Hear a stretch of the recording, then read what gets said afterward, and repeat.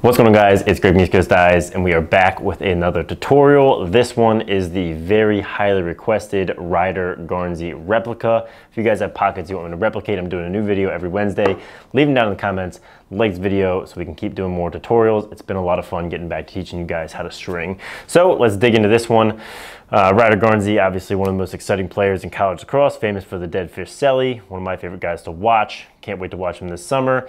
He uses the Stallion 700, but he also used the Under Armour Command 2 in college at Notre Dame. So that's what we're going to be taking a look at today is in the Under Armour Command 2, but this pattern should be transferable to a lot of different heads. So at first glance, this pocket looks like it might be a little bit complicated. It's really not. It's really simple. The thing that makes it different is this Shenango top string. So that is a top string I've done some extensive videos about. I'll put a tutorial down in the description so you guys can learn how to do it. If you can string a 9-diamond top string, you can string this type of top string.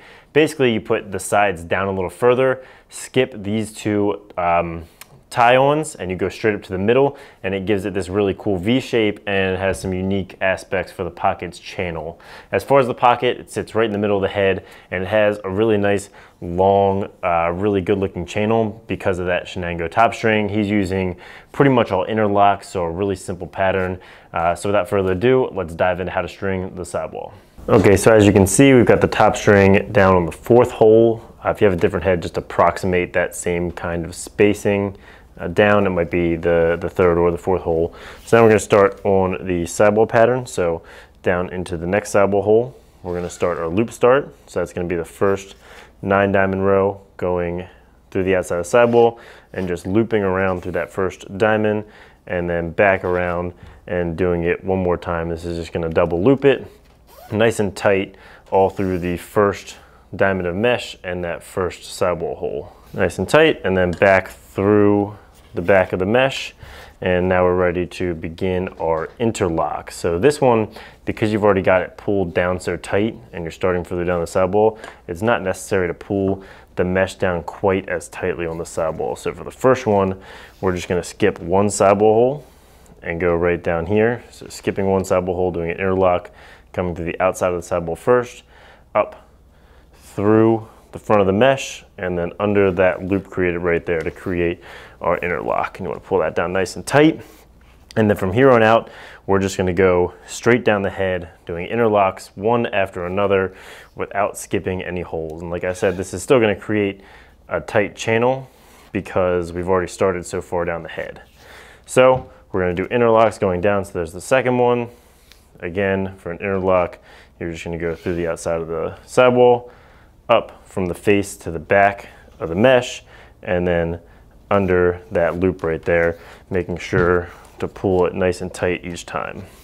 And we're going to continue down the head, interlocking as we go, making sure each time to kind of set the mesh to make sure it's not too far one way or the other. One more down. I'm going to keep going.